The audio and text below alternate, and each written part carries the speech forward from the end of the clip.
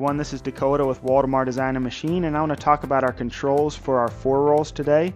So you have the Beta 4.2, followed up by the Pre 4.2, and then finally we have the Auto 4.2 that we're going to be discussing today. So let's get started with the Beta, which comes standard with our 4 rolls, and it has push button controls for the drop end up and down on the left there. And then the top right, it's got rotation, forward and reverse, push buttons as well. The next set of buttons is for the far roll, and that is up and down controls. The pinch roll up and down. And then the near roll up and down. You can see there's also digital readout displays to give a numerical value to the roll position to ensure good part repeatability. You've got a knob there on the left for system speed from 0 to 10. Right below that you have a little selector switch where you can select between normal mode, roll trim, which roll trim allows you to lock out the drive-in side of the bending rolls to where you just raise the drop-in side to get a taper on your rolls for rolling cones. And then you also have rotation re-roll, which is for if you weld your cylinder shut on the roll, you can lower the pinch roll and raise the 2 bending rolls and just have it touch the bending rolls and the top roll to round your part back out again. And it puts all the power in the top roll so that it makes that operation faster. Below that you have an on switch for turning on your control, and then below that is a mushroom emergency stop shut off switch. And then you'll see at the very top above the digital readouts there is a spot for an optional DRO for length in inches, and that's an option you can add to the Beta 4.2 if you want a readout for that, and you will need that if you are rolling parts that have a flat on the leading or trailing edge that's a certain length, or else you're rolling a part with a multi-radius, so you have multiple radiuses in your part. You will need the digital readout length in inches. But I think that pretty much takes care of it for the Beta 4.2 control. Now for the Pre 4.2, which is an upgrade, you've got the joystick operation for forward and reverse, and joysticks for the far roll, the pinch roll up and down, and the near roll up and down, just like the Beta, except it's joysticks instead of push buttons. And then you'll notice there you've got the push button still for the drop end up and down. And then you have a gauge button. And you've got a selector switch between normal, set point 1, and set point 2. And then you will have another selector switch between normal, roll trim, and rotation re-roll, a control on button, and then a mushroom emergency stop switch as well. So as you will also see on this control, you're going to have come standard with the digital readout for the length in inches, and that's because the Pre 4.2 stands for preset control. So you're going to have 2 presets in here, and that's why you have that selector switch for set point 1 and set point 2. And you can enter certain parameters once you know your parts, where your bending roll, far roll, and pinch roll should be for a certain part. You can program that into this control, which I'm going to talk about the programming a little more when we go over the Auto 4.2. But you can program it to where basically you hold the joystick in when it's at set point 1, and when it hits your number it's going to stop and it won't let you go past that. And then you'll get the next joystick for, you know, length in inches, let's say. You hold that in until it stops, then you hold your far roll in until it stops, etc. And you can cycle through the presets and get repeatability that way. So you can have 2-part storage in this one. And then also the gauge position button is for, you can hold that in for how far the far roll is going to come up to what we call a gauge position, so you can stick your material in and square it against that far roll before you pinch it to make sure your part starts square. And then if you'll notice under the forward and reverse rotation joystick, there's reverse set point 3. So after the gauge position, obviously your material's been inserted in too far, you can set a set point for how far it needs to back up before it stops, so that you're just so gripping your workpiece before you cycle through the different set points there. And then also on the selector switch, you can run this control in normal mode as well, which is just manual mode, just like the beta 4.2 comes standard. Now for the auto 4.2, I'll show you the different controls here. So again, joysticks, far roll up and down, pinch roll up and down, near roll up and down, and roll rotation forward and reverse. So you can see you have the corresponding digital readouts for that. You also have a cycle selector.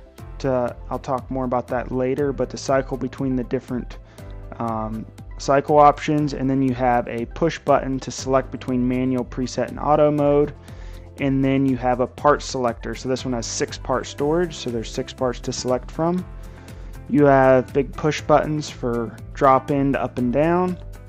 You've got roll trim, normal, and rotation reroll selector button, control on and off, emergency stop mushroom button, and then a system speed. So first off, we'll take a look at the cycle selector, and this is if you're rolling in auto mode. So first off, there's a warm-up cycle that you can select, and that allows the system to get up to operating temperature. So if you're just starting up for the day, you can turn it on warm-up mode and auto cycle, and it's just going to run through the system to warm it up, and it's just going to keep cycling through without being under load. Then you have drop end open, and this is if you're doing an automatic cycle for a full cylinder, and that allows the drop end at the end of the cycle will open up so you can take your part off. Drop in closed is the same thing, except it's if you're rolling segments, it will roll your part and you don't need the drop end open to get your part off if you're just rolling a segment, so it'll leave the drop in closed, so it shortens your cycle time a little bit. Then you also have the tack mode there. So the tack is if you are wanting to tack weld your cylinder while it's still on the machine. It will roll a full cycle, and then it will leave the drop-in closed and leave pressure on the machine, and run it in reverse until you can get the seam where you want it to tack weld it, and then after that you can open up the drop-in and take it off. You also have that push button at the top, so like I said before, you can operate this control just like the other 2 controls we had shown. So manual would be, manual operation just like the beta. Preset control would be to where you can move the joysticks and it's going to stop at your set parameters. And then full auto mode is going to take place. You just hold in the foot switch to raise the pinch roll to grip your material. Then once you release the foot switch, it's going to reverse and do the pre-bend, and then the far roll is going to come up and it's going to cycle through the whole process completely automatically. Okay, then if you see the white button there right beside it, that is the pause or set point override button. So if you're running in auto mode and you want to stop the cycle without hitting the emergency stop and turning off the whole machine, you can hit this button and it will pause the cycle where it's at without shutting the machine off. And then if you are rolling in preset mode, and let's say you are moving the near roll up, but it hits the preset, but you're like, you know what, I want to roll it just a little bit tighter, so you want to move the near roll up just a little bit more, you can hold in that button and you'll override the set point so that you can continue to raise the roll past the setting that you have. Yeah, I think that about does it for the different options. You do have that part selector up there, like I said before, part 1, 2, 3, 4, 5, and 6.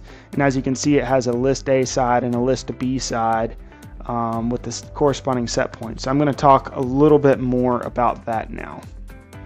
Okay, so how do you program these set points in? As you'll see, we have a digital readout for each position. So this one is far roll position. If you hit the PAR button, which stands for parameter, you get to your set points. You have set point 1, set point 2, 3, and 4.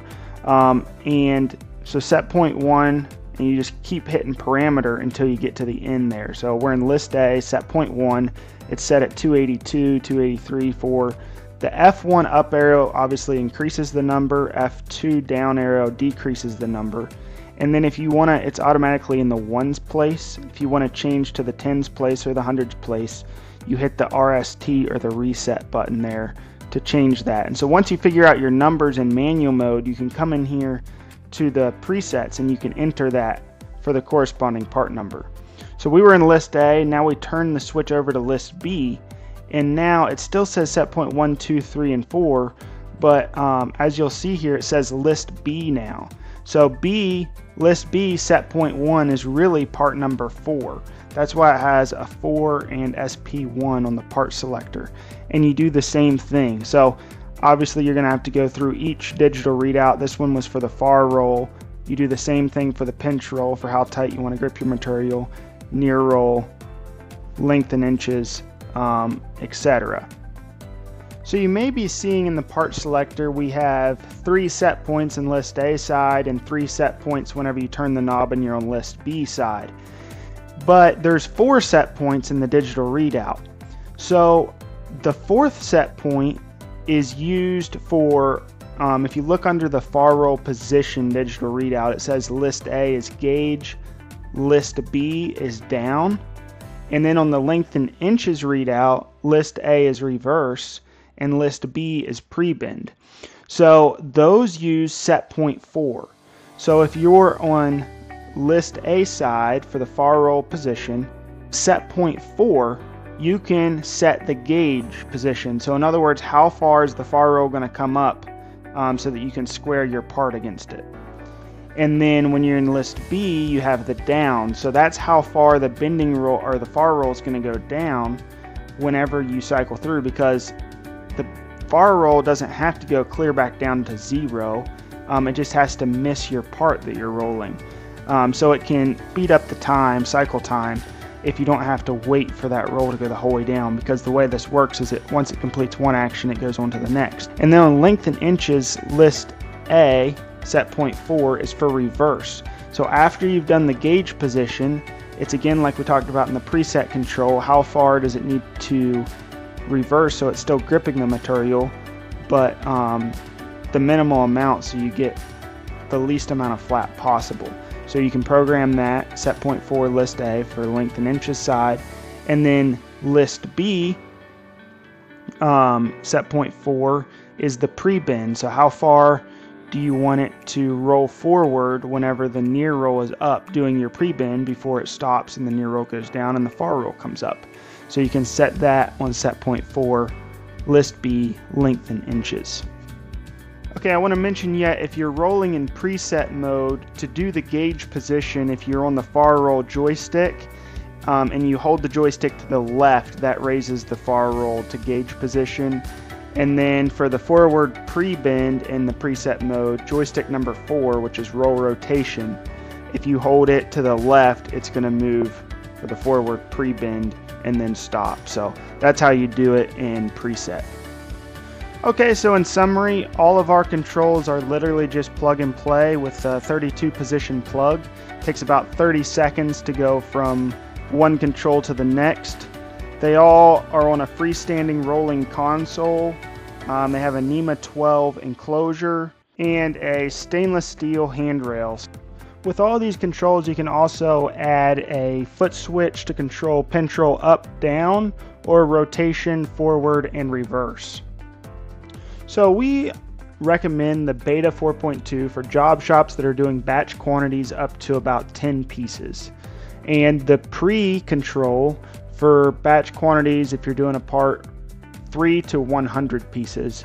And then the Auto 4.2 we recommend for people doing quantities of 50 plus pieces. Alright, so let's take a look at the Auto 4.2 in action as we end this video.